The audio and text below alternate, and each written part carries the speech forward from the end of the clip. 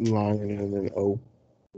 Okay, that's how we normally write it. But medical, without, in Spanish, it's sin, S-I-N. So what do you think the medical abbreviation for without is in medicalese? S-I-N? No, just the S. S with a line over it. Mm-hmm. And so this is why, and I started recording, by the way.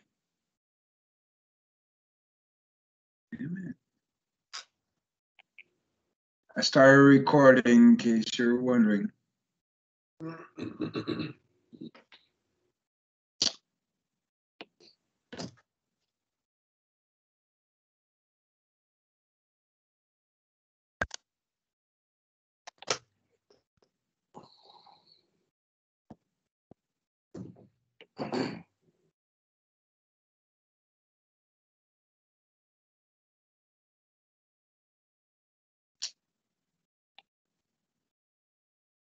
This really, really sucks. I was so looking forward to this. Oh, well, anyway, moving on. So what I'm going to do now is we're going to get started. Do you have any questions before we start on the human body? No. All right. So you guys know what I feel like. I usually don't use a PowerPoint, but for this you need to see the pictorial. So I'm going to use that, but I'm waiting for this damn thing to finish loading. Oh, I should take my meds before long. Otherwise, I'm really going to be hitting like. I got my vape ready. I got my pills. I got my drinks.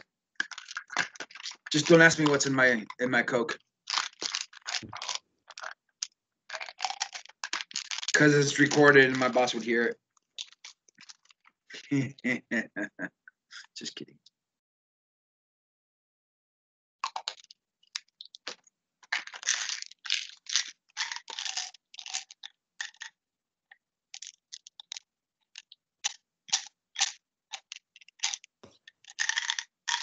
You know, I take hydroxychloroquine and I haven't gotten COVID yet, so there must be something to it. I'm just messing. I'm trying to be funny, wake you guys up, get you guys in the mood. Gotta, like, relieve some of the tension.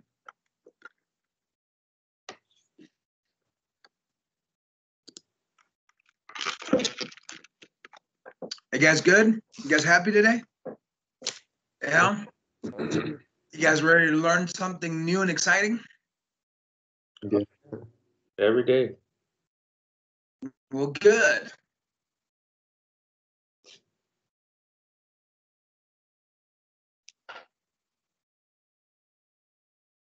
I am so glad. So, human body can be a little complex, but we gotta do what we can to make things good.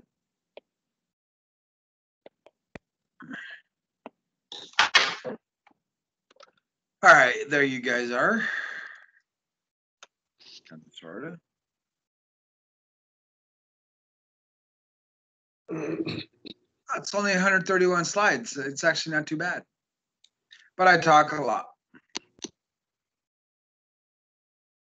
So if you notice the schedule, I use 2 days to teach this.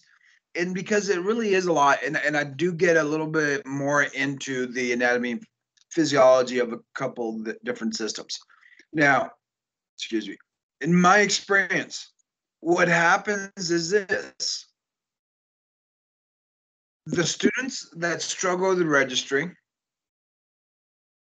and even ones that don't, but you know, they've passed, but the ones that struggle with the registry, the topics they struggle on is respiratory, cardiac, and trauma.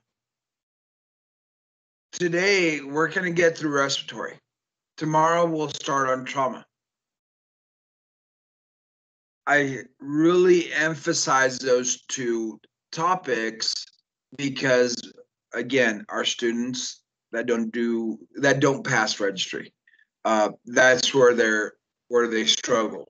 So I want to make sure you guys really understand the body systems, but specifically respiratory and cardiac, or the cardiovascular system. Okay.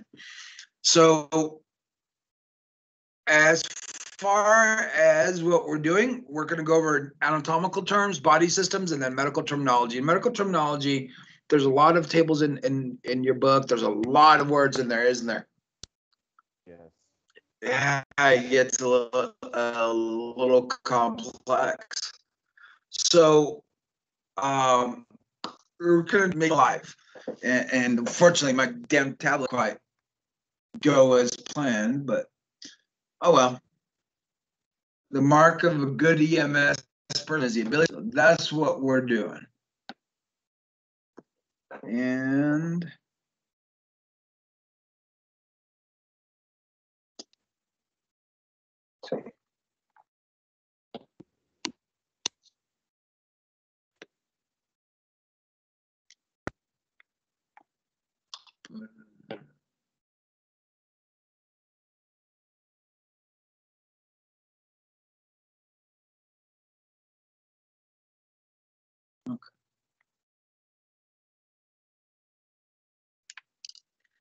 all right, so let's look at this. So EMTs Brandon and Dylan have just arrived on the scene of a patient with multiple stab wounds. Law enforcement has secured the scene, allowing Brandon and Dylan to approach the patient. And he's a man in his 20s. Brandon notices immediately that the patient appears to be unresponsive with pale skin. His shirt and the upper portion of his pants are saturated with blood, and blood has started to pool on the floor around the patient. That's a lot of blood. Dylan reports that the patient has a weak carotid pulse and begins managing the patient's airway and ventilation. Way to go, Dylan. Way to be assertive and aggressive. So, cutting away the patient's clothing to determine where he has been stabbed, Brandon sees 2 stab wounds to the left side of the chest, a stab wound to the right upper abdomen, a stab wound to the right groin, ouch, and several cuts on the forearms and hands. Damn, this guy's got foobarred. What happens when you say something about a dude's shoes? So, don't expect a lot of answers right now, but what do you think some of the organs that may have been injured by the stab wounds? So you can see where the injuries are.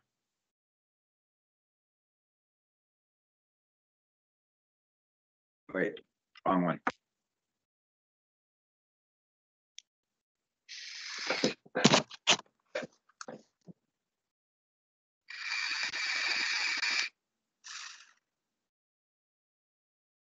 All right. Maybe liver? So you guys want to be quiet?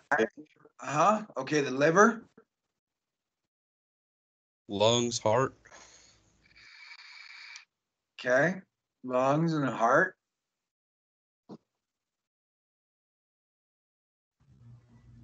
The stomach.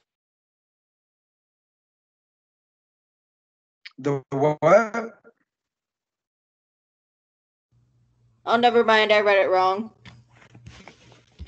No, you got the abdomen. That's good.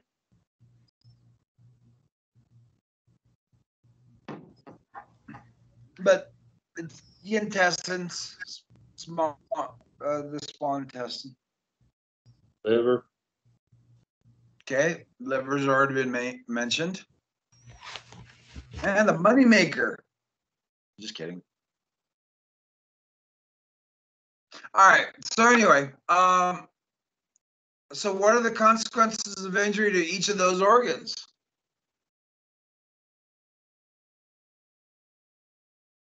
Internal bleeding? Bleeding? Okay.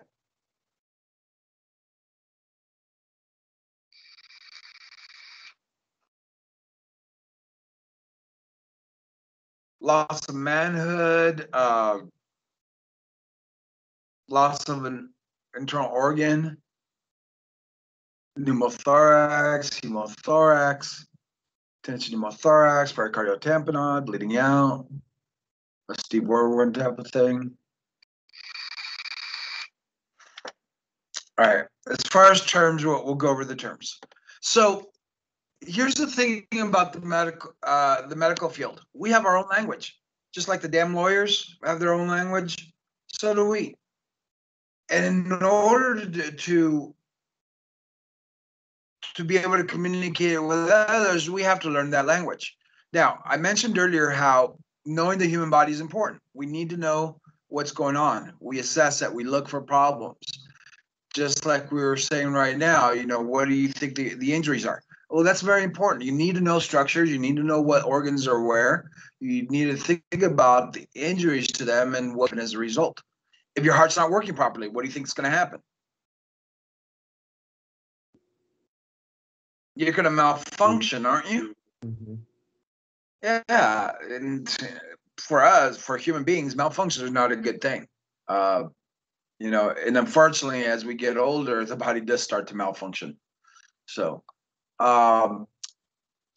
we need to know about the human body. Now, as far as when we talk about A&P, anatomy and physiology, anatomy deals with this of how the body is made, what the structures are, whereas physiology is how it works. For example, how do we breathe? Our diaphragm contracts, our intercostal muscles contract, creating a negative pressure. Using Boyle's law, the greater pressure on the outside goes inside to equalize, and then through diffusion, the oxygen goes into the capillaries where it goes into the bloodstream, and it's circulated throughout the body. And diffusion again dumps off the oxygen, picks up carbon dioxide, gets back into the lungs, into the capillaries.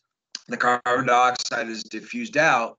And again, with that negative pressure being created, as we exhale, now the negative pressure is on the outside, and that air goes out, again, using Boyle's law. That's how what works, okay? I know that you're like, what the flock did you just say? And can you rewind? Well, the cool thing is, I got to remember, I need to start putting the videos on YouTube, your guys' videos. I will send you a link later today, or I'll try and do it on the break. There's already videos on there from the previous classes, so you guys are welcome to listen to those and see them and see how unmotivated they were and are, or you could watch your guys' own videos. So that way you have access to them. We tried using other things to be able to make them available to you. It didn't work, so I have my YouTube channel, and I need to rename it into something cool. I'll take suggestions. You guys can go on there and take a look at the videos, okay? And you'll see me vaping a lot. All right, and then the language itself, medical terminology, concise communication, because when you tell somebody, you can't say that the guy has a stab wound to his leg. Okay, well, under medical terminology, the leg is not what you think. And what part? Is it near the femoral artery that are we going to go, oh, crap? Or, it's a flesh wound. All right. So you guys ready to get involved with terminology, or not terminology, but anatomical terms? Yeah. See. You guys are kind of like, oh my gosh, what am I getting into? It's not too bad, trust me.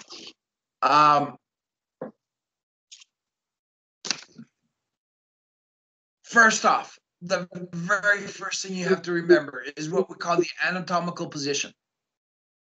That anatomical position is where the person's standing tall, erect, is what we call it, and the palms are facing out. So let me back up so you can see here. So the patient's standing tall, palms out. That's the anatomical position, okay? Everything else goes off of that. Always remember that. Now, as far as left or right, we're always going to be looking at the patient's left or right. we're not gonna reference our left or right. It's the patient's left or right. So as I'm seeing you guys, my left is your guys' right. And I already know, Dylan, I see your right shoulder. Even though you're to the left of me, or your shoulder's to the left of me, on my left, it's still your right shoulder. But I've been doing it long enough where I can flip it right away and know, okay, that's your right shoulder. So it's always referencing the patient's left or right. Okay. Now, there's different positions that we have to understand, and this is where I wish my tablet was working. The first one is a position where the patient is laying down. Okay.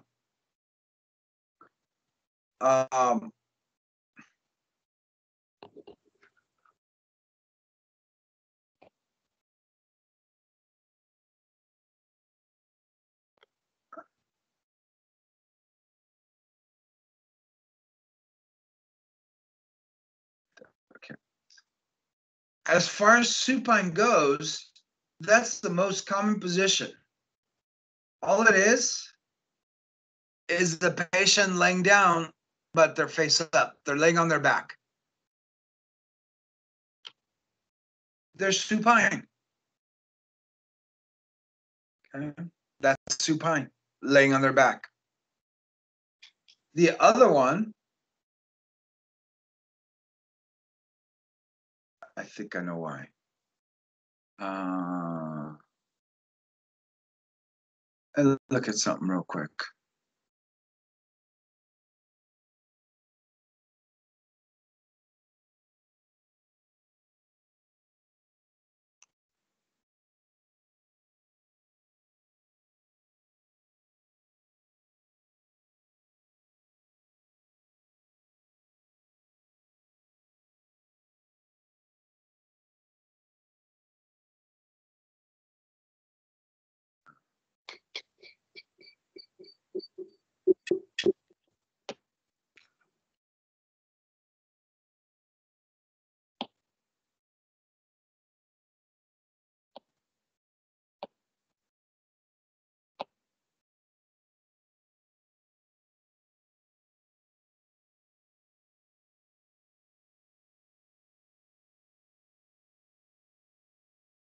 Anyway, I think I know what happened. All right. So the next position is prone. And the way I think about prone is, where are you at? You're laying on your stomach. You're face down. And remember I told you about the law of association? So I use the law of association to remember a lot of these terms. So for example, prone, it's laying face down on their stomach. So I like to think about prone as being prone to attack from the rear. Because you're giving your back to the person, to your attacker, to your opponent, whatever the case is, you're prone to attack from the rear. I think weird. Okay. So prone is the patient laying flat on their stomach.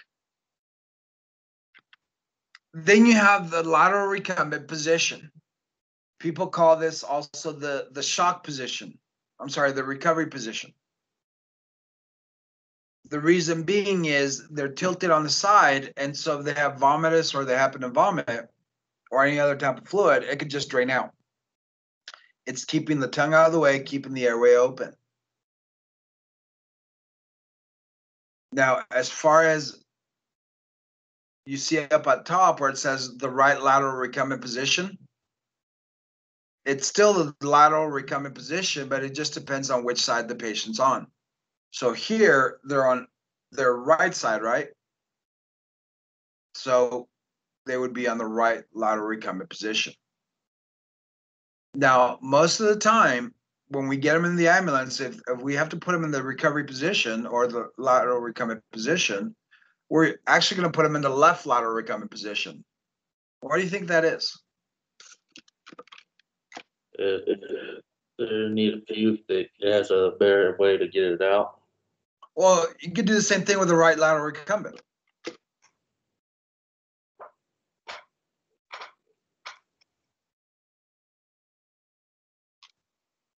Does it have something to do with the heart?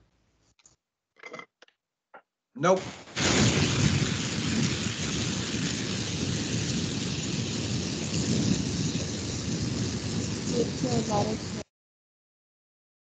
Sorry, I muted you. There was a lot of noise coming from me.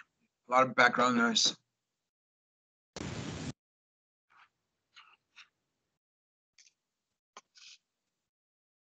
Go ahead, try again.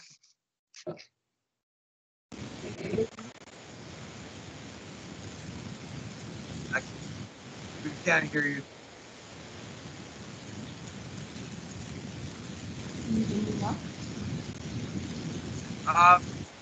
There's still way too much static or outside noise coming in. I heard you. Can you hear me now? But that's about it.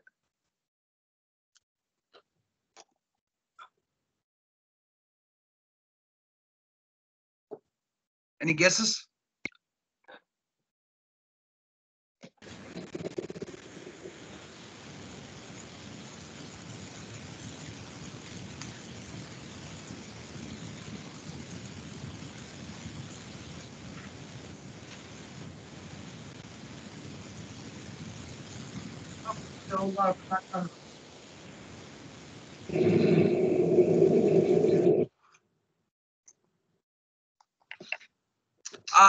Because, Is it easier to pass on air on the other side, on the left side? no, it's the same left or right.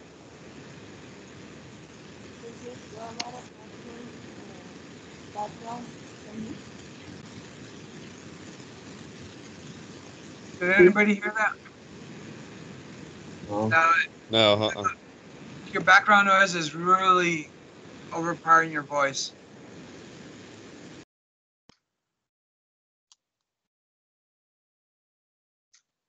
Ambulances. Is there a lot of room on the right, on the other side of the patient when they're on right lateral recumbent? Nope, there isn't. You sit on the bench seat, the patient needs to face you, so you put them on the left lateral recumbent. I mean, you could put them on the right. Some ambulances do have a little jump seat on the other side, but some of them don't. So left lateral recumbent. See, there's the left lateral. It's the same thing. Now, the other position is called the Fowler's position. And we go further with that position. Fowler's position is just sitting up. And they have the high, we also have what we call the high Fowler's position, where they're like at a 90-degree angle, or as high as it can go. So she's almost in the high Fowler's. And then we have a semi-Fowler's, which is like a 45-degree angle, give or take. So that they're relaxing, they're sitting back. Didn't remember on the gurney how we had the head raised up? So that would be a semi-Fowler's position.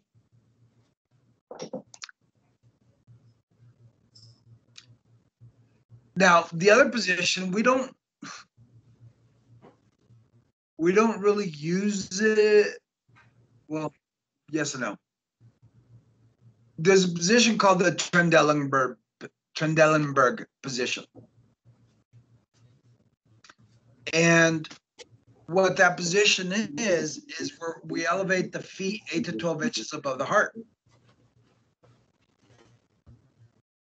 And we also called it, instead of Trendelenburg, we called it the shock position.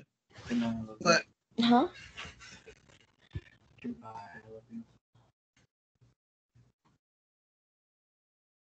excuse me. But we kind of went away from the Trendelenburg position. So we will put them in the shock position, and that's just elevating the feet. And you notice it. And I know I showed one group about raising the legs.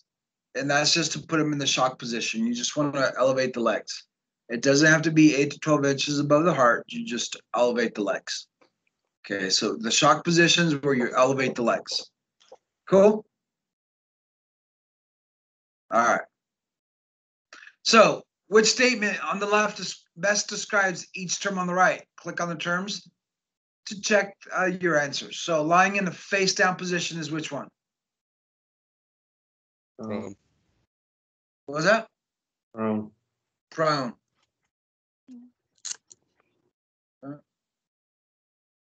Lifting the arm. Oh, we didn't go on that.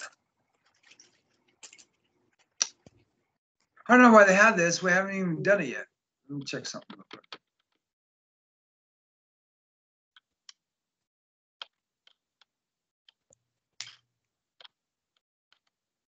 All right. So a couple other terms, because again, they didn't do it on here. You have abduction and adduction. So think about the word abduction. What is that?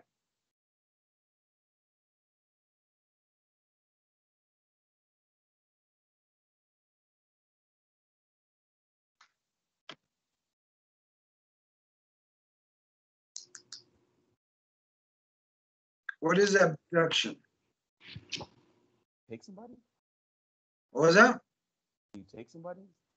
Yeah, when you take somebody, you kidnap them, right? Abduction. Well, abduction in medical terminology means to go away. So right now my arm is against my body, but if I abduct it, there we go. Move it away from the body. Now the opposite of abduction is adduction, ADD. So what do we do when we add? Bring to Put it the close to you. Yeah, put them together. So adduction, bringing it back to the body. So you see association? Abduction, you take away. Adduction, you bring back. You add in. So,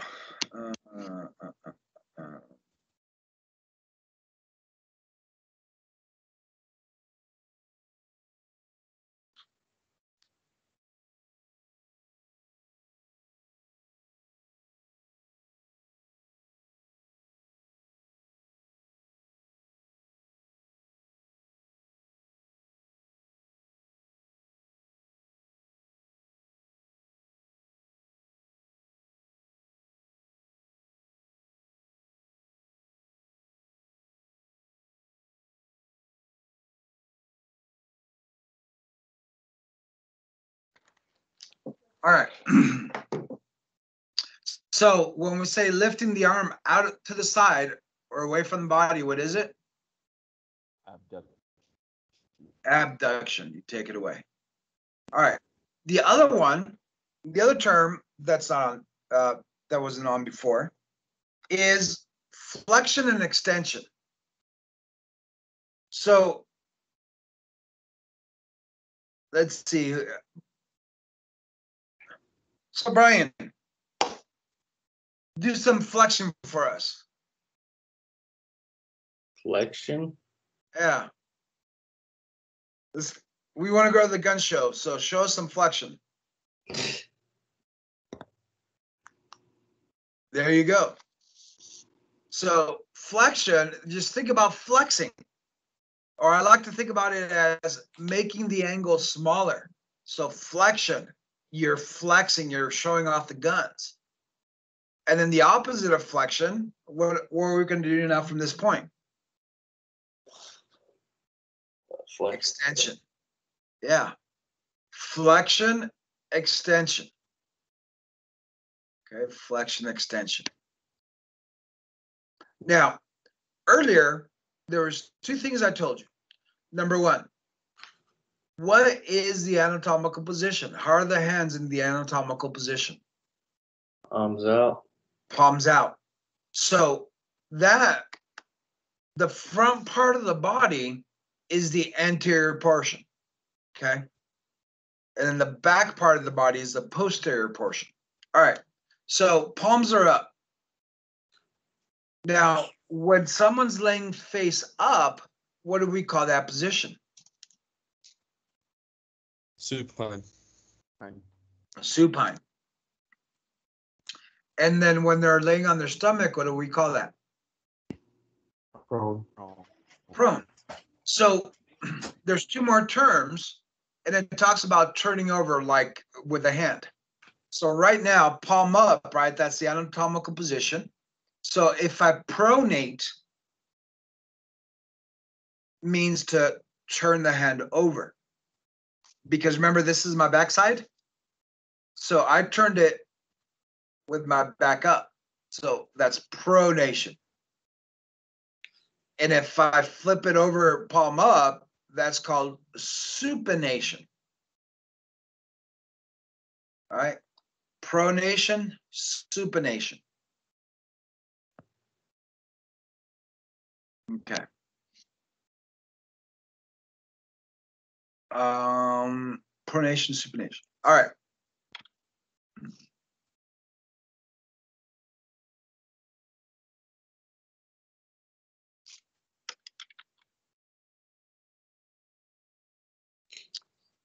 All right.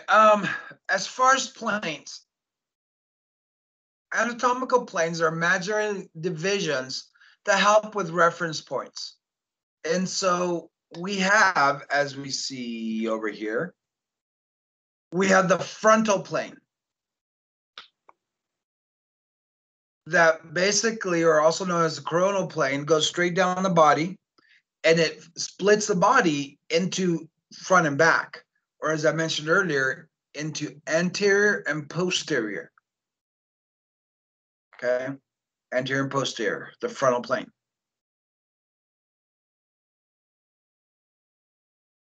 And then we have the sagittal plane, also known as the medial plane or the midline, that goes right down the center of the body. And that divides the body into left and right. Okay, so the midline, the median plane, the sagittal plane, all the same thing, divides the body into left and right.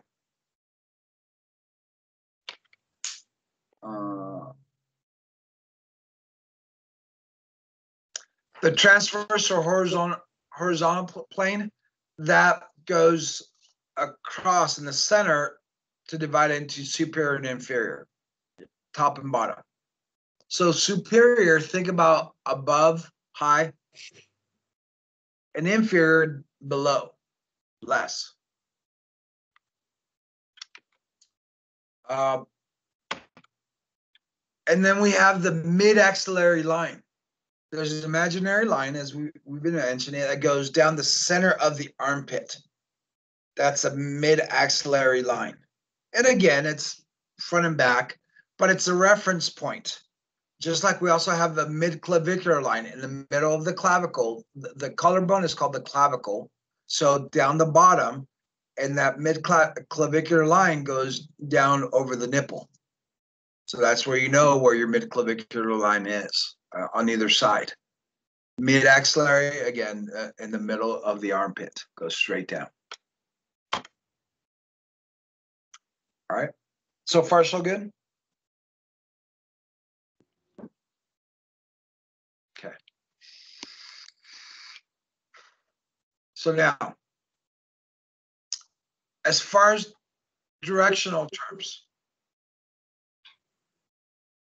I talked about superior and inferior. Going up towards the head is superior, going down towards the feet is inferior. Now, the midline goes right down where? Right in the middle, splits the two halves, left and right. Okay, there you go. So anything going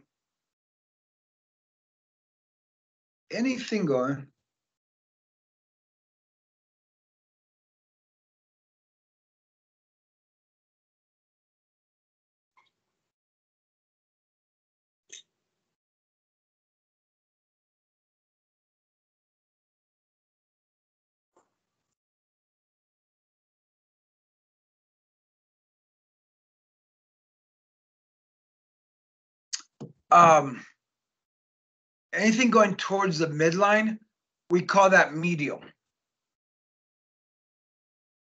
So for example, so here's my midline, right? So from here going in, we call that medial. And as it goes away from the midline, we call that lateral. So let me give you an example. This inner part of my elbow or my forearm, because it's towards the middle, we call this the medial aspect of my forearm or my medial forearm. So if you say the patient has a 3-inch laceration to the medial left medial forearm, then I'll know it's right in here. Okay. Or somewhere in here actually, but it's in here. If you say the patient has a 3-inch laceration to the left lateral forearm, then this is my lateral aspect. Because remember, it's away from the midline. Okay. So medial middle, towards the middle, towards the midline. And then lateral to the side. Think about football when the quarterback throws a lateral. Where does it go? Out. Yeah, to the side. Yeah, out to the side. So I saw you mouth to the side there, Jessica. All right. Now, the other term, and they usually say towards the midline as well, but I like to reference it as to the point of attachment. And that is proximal and distal. So for example, here's a point of attachment, my elbow. So proximal, again, law of association, think about the when we're talking about proximal, think about proximity or close. Whereas with distal, that's the opposite. I think about distance. So further away, distal is further away. So using my forearm as a reference point, this is my proximal forearm because it's close to that point of attachment. And this is my distal forearm because it's further away. And then what's middle?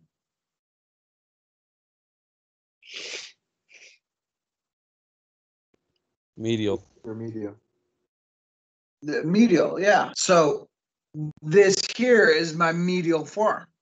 So my proximal forearm, medial forearm, distal forearm. See how that works? Same thing with the arm. Proximal humerus, medial humerus, distal humerus. Okay, so what's proximal? It's closer to you. Close. Yeah, closer to. What's distal? Further away. Further away. What's medial? The middle. Middle. So proximal, medial, and distal. We got medial and lateral. Now, palm of your hand, right? The palm of your hand is referred to, or when we're talking about it, it's called the palmar surface. The palmar, P-A-L-M-A-R, the palmar.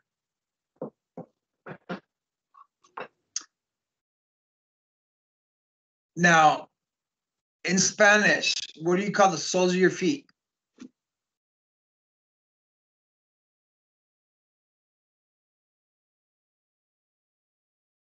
Planta.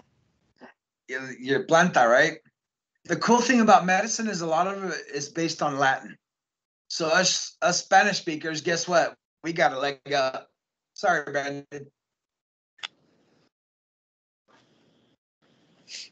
Do you know Spanish, Brandon? Nah, I don't. Okay. Well, we're teaching you a little bit today. So las plantas, right? So planta, think about the soles of the feet. So the term is plantar, P-L-A-N-T-A-R, plantar. So that's the plantar surface of your feet. So, for example, plantar fasciitis. Have you heard that? So it's the muscle, the layer over the muscles on the soles of your feet are inflamed, causing you pain when you walk. So you see how knowing the terminology, you can kind of put things together. Yeah. And the fascia is a membrane that's over the muscle, and itis means inflammation of. So it's inflammation of the membrane over the muscle in the soles of the feet. So I love terminology.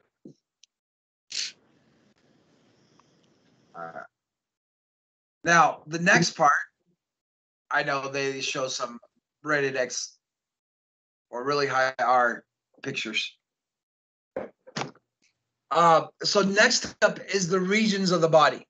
Just like the United States has regions, you know, the Pacific Northwest, New England, Mid-Atlantic, the Appalachian region, the Southwest, Southeast, the Rocky Mountain region, all that stuff. So there's the body. But they're kind of easy.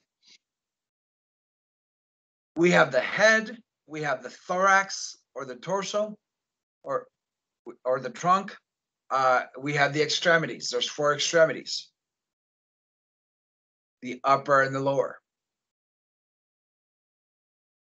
We have the umbilical region, the inguinal region, the genital region, the popliteal region, which is behind the kneecap. We have the cranial, occipital, back of the head, cranial, the head, the cranium. So there's different regions, and that helps us identify what part of the body. So the basic complaints of umbilical pain or periumbilical. So that means right around the belly button, and that could be a sign of appendicitis. The patient suffered trauma to the thoracic region. They suffered an injury to the chest. They suffered an injury to the abdominal region, down at the abdomen. And we can get more specific depending on the injury. So there are regions of the body just to help locate them. All right. We talked about the midclavicular line. We talked about the mid-axillary line. Some of these others are a little bit, I think, a little bit much for us right now. But the big one is the xiphoid process, a part of your sternum. That's just a little protrusion at the end of your sternum, of your breastbone. And the reason we have to watch out for the xiphoid process is that when you are doing CPR, you don't want to be over that xiphoid process because you could break it off and then puncture the heart with it. So we want to be careful with that. The breastbone, what we know as the breastbone, is actually called the sternum. And there's different parts of the sternum. You see in the picture up there, it talks about the sternal notch. You can feel that sternal notch on you. It's as you go up, you feel that little divot, kind of rounded thing right up in here. That's your sternal notch. And then you have the manubrium of the sternum, the top part, and then you get to the angle of Lewis, and that's a little bump. As you go down, you feel a little bump. That's where the manubrium and the sternal body join up. And so it's up, and then at the manubrium, the sternum goes down. And that's why you feel that bump as you go down. So you have the body and then the xiphoid process. You have your clavicle, which is your collarbone. The shoulder, there's different parts of the shoulder. The shoulder blade is actually called the scapula. Your rib margin, the ribs are called, actually, let me back up a sec. A little bit more Spanish for Mr. Brandon. What do we call the ribs in Spanish? Yep. Costillas, right? So in medical terminology, like I said, Latin, I love Latin. I mean, this part of Latin. When we're talking about ribs, we're talking about costo, C-O-S-T-O. And so as you see on there, the costal margin, the rib margin. So as you feel your chest and you feel the ribs under there and you feel how it goes around, that's your costal margin. Okay. Although a chunky boy like me, I have more muscle than costal margin.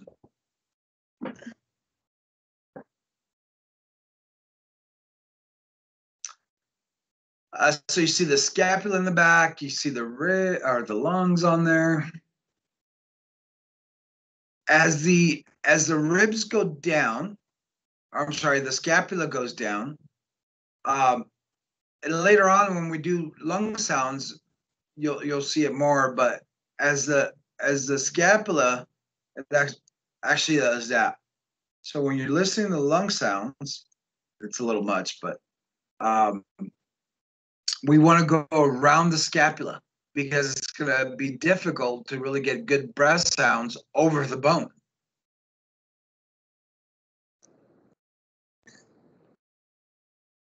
There's a mid-axillary line, then you have an anterior and posterior axillary line. That's okay.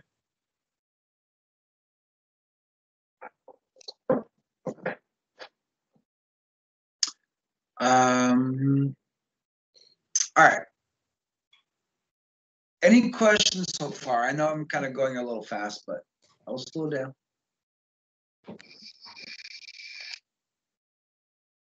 None? Okay.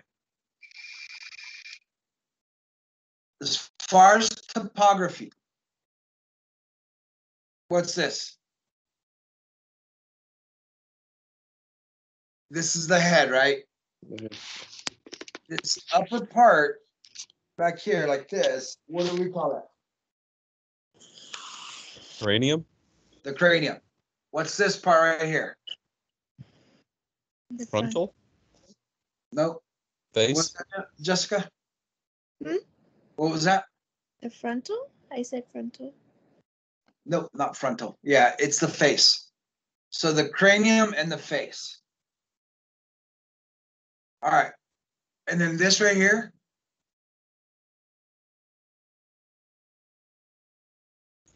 Throat? Huh?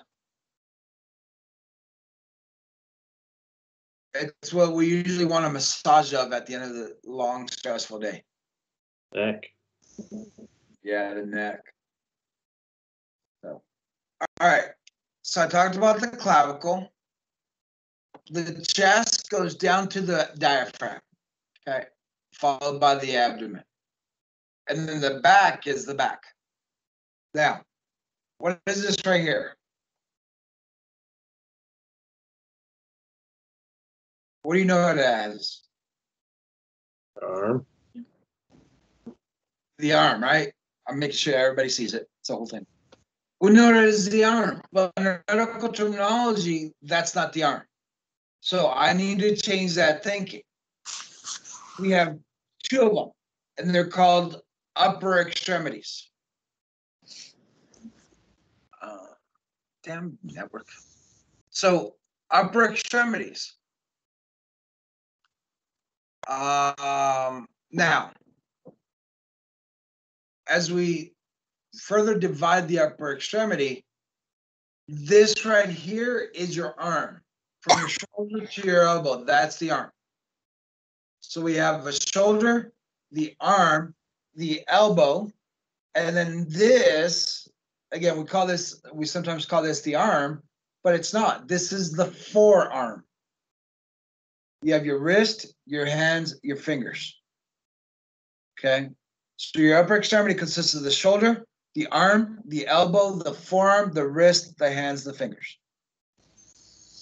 Okay? Now, so we talked about abdomen, back, general region, the pelvis, which includes the hips don't lie, or the hips. Now, once we get out down the hips, what is that big long thing we used to walk and whatever, drive? Legs. The legs, right? Well, no longer are we going to call them legs? We're going to call them now. If these were, what were these called again? Upper extremities. The upper extremity. So now down below, what do you think we call those? Lower extremities. Lower. The lower extremities. Okay. So we talked about the hip. So the lower extremities consist of the hip and then your thigh. Your thigh. So part of your homework tonight is ask your significant other, honey, I need to practice. I need to identify the medial thigh. You'll know, but you'll be like, huh? Or they'll be like, huh? Unless they work in the field, then they'll be like, it's Wednesday, not tonight. Got to wait for date night. So what is the medial thigh? The middle. Like the inside of the. Yeah, the inner thigh. The inner thigh. All right. So we have the thigh. We have the knee. Also the patellar region. The patella is the bone that sticks out. So when we talk about the patellar region, we're talking about around the knee. And then we have the leg. And some people will call it the lower leg. That's okay. Leg, lower leg, same thing. And then your ankle, your foot, and your toes. Okay.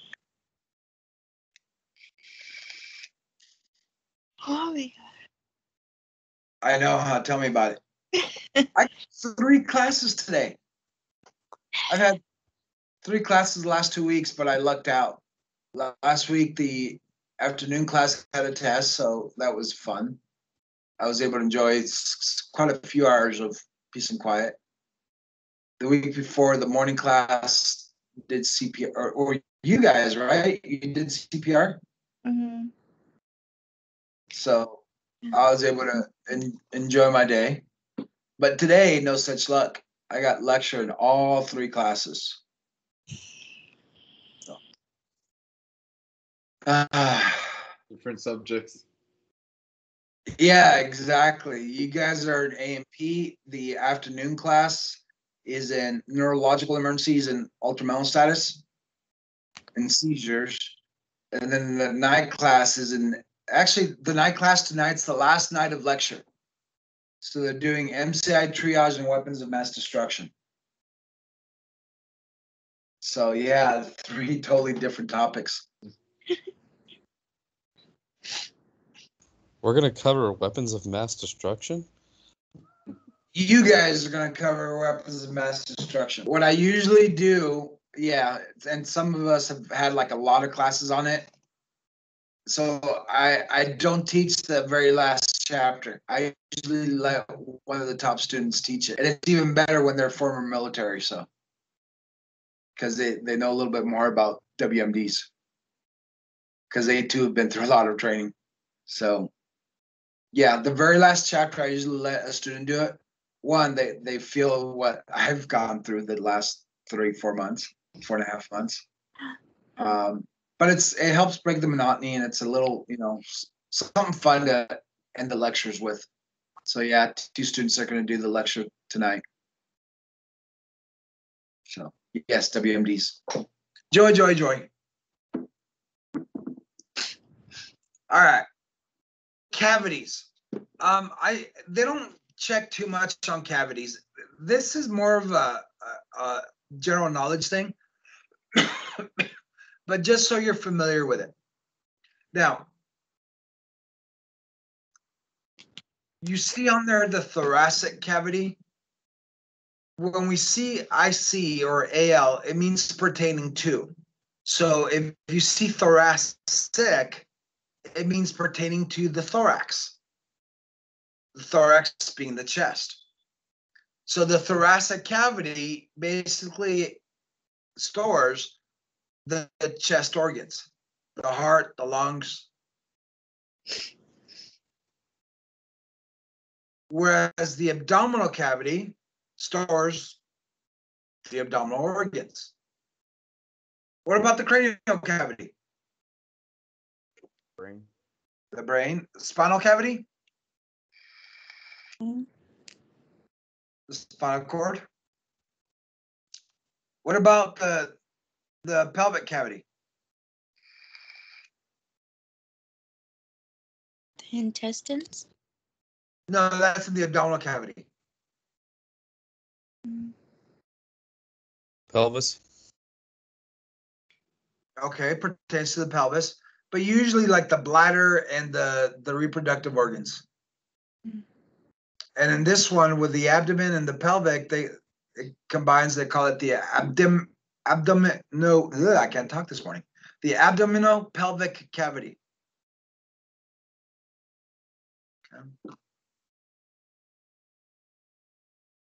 Now, here's where I wish my iPad was working, and I think I know what's wrong with it, because that's not on that. I don't have presenter permission. I can't go on there and present anything. I would have to switch over from my laptop to my iPad. But what I like to do on this one is I like to show you guys. But let me see.